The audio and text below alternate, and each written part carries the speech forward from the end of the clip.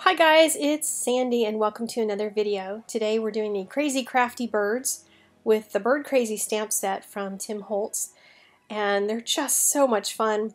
I wanted to put all 6 birds on one thing, but I didn't want to make a card that big, so I'm using Crafty Friends Are the Best of Friends sentiment from Hero Arts on a wall hanging that I'm going to hang in my craft room. Each one of the little birds, I've got them kind of positioned just on tracing paper, and I've sketched in the crafty items that they're going to be holding. And you'll see more of that as we go on. And I'm going to transfer it onto some watercolor cardstock using my Artograph. And this is a Lightpad 920. They have a bigger one, and I wished I'd gotten the bigger one. I might have to switch out and get the bigger one. There's also one that's battery operated if you don't want to be near a plug. But you just turn it on. You can see real quickly, you can see through tracing paper really well. So whenever I do sketches that I want to transfer onto my watercolor paper, that's usually what I do. I use this. And you can't see through it really well when the lights are on. However, all you have to do is turn the lights off and you can see very, very well through it. So I'm not going to put you through watching me trace in the dark, but I will be back in just a moment with the finished piece. And I'm back. Look how fast I am. I'm taking a kneaded eraser and getting rid of most of the lead. I pressed a little harder than I probably wanted to, but I also wanted to make sure that my hand doesn't brush up against any of this and move it across the surface of the paper. This is actually the Good Arches cardstock, watercolor cardstock, 140 pound, I believe it is. And it's really the expensive stuff. I'm not sure what made me pull this out, but you know, there you have it. I'm using my inktense pencils. I just got the brand new big set. Well, not the brand new big set, brand new to me, because I only had the set of 12 before, so now I bought myself the 36 so I'd have more colors.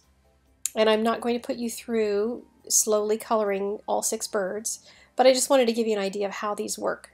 So you can color multiple colors on each one, and I'm basically tracing the image and just going around the edges. And then going in with a water brush. Well, either you can use a water brush or you can use a regular brush with water. And what I do is use 2 jars of water whenever I'm doing any kind of watercolor.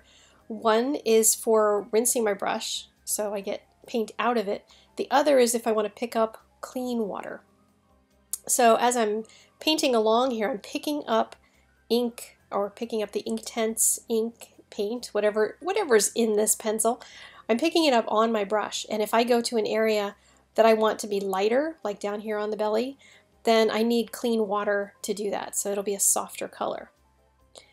And I'm going to run through in this video just certain pieces of each one of the 6 birds where I learned something, because since this is the first time that I've used the 36 set, I learned quite a bit. One of which is that you can definitely layer colors. So I'm layering some green over top of the blue because I wanted him to be a little bit on the greener side. And we've got a little apron on him, little crafty apron, happy little crafter birdie. I'm not sure why I keep saying him. I try to give some of them sort of eyebrows and, you know, floofy tail, like the green bird there has a floofy tail that didn't have in the stamp. That kind of stuff. Just making some adjustments for the fact that these are girl crafters. So this little birdie is getting layered, and I'm drawing right on top of wet watercolor paint. It's okay to do that. You get a softer line, and it doesn't blend as well when you put it over top of cardstock that's already wet. So there's some of it that I just wanted to be a sketchy line, so I did it after painting it. This little birdie, I had to do some adjusting to the drawing so that there could be 2 wings because a one-winged bird couldn't fly. I had to draw the feet in so that they were soaring in the air and then tuck the scissors underneath of the wing. And let's see, next birdie. This one was interesting because I thought I was using an orange pencil and a brown pencil to do this. And the top section here came out kind of yellow, and it's like, okay, I guess that pencil isn't actually orangey. It's more of a yellow gold. But then watch what happens down here at the bottom. That is the same color as on the top of the head there, and it somehow went to the brown side. And I think I might have had some pencil from the brown tail. I'm not really sure exactly what happened, but I'll be doing some more with the inktense pencils, and when I do that, I'll call out more of the colors, but I've lost track now what colors I used for what, so sorry about that. They do have labels on the inktense pencils, so you can find out what colors they are. I just don't know. The little owl is holding a card, and the bird before him, of course, is holding a T-square. But look at these glasses that I put on the owl. I decided not to put the eyes in and just make them glasses. I thought that was really cute, holding a little card. And all of their feet and little details I'm drawing in with a Sharpie. And the Sharpie you can is watercolor friendly, so it's not gonna bleed if you watercolor right next to it. But after I get done with all the painting, I actually go through and do a lot more Sharpie detail. And there's a little trick on this little bird. He wasn't very happy in the stamp. It's kind of a sad looking puzzled bird, and I wanted it to look like a happier bird, so I put eyebrows. Pretty much if you do eyebrows like up and facing the way that they're facing and arced that way, any character is going to look happier. So just a word to the wise, if you ever need to happy up a character, look at the eyebrows and what they're doing.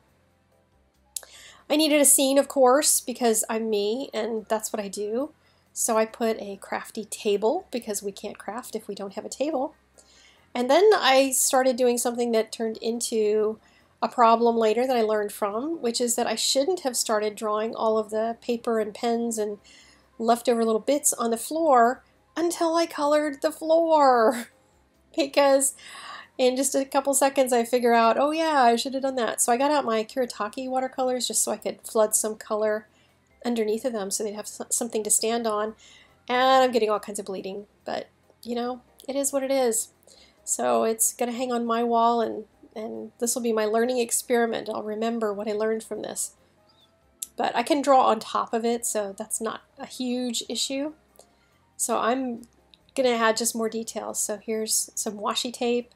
I added a little stack of papers and now confetti because I feel like I'm having a party with my friends all weekend. I'm in Ohio at a crafty retreat, and here is the finished piece, which I think is really cute. And again, it will hang on my wall. And then I also did a card with that little owl.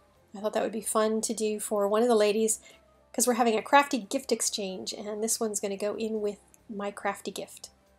All right, you guys have a wonderful week, and I will see you on Friday with one more video. Take care. Bye-bye.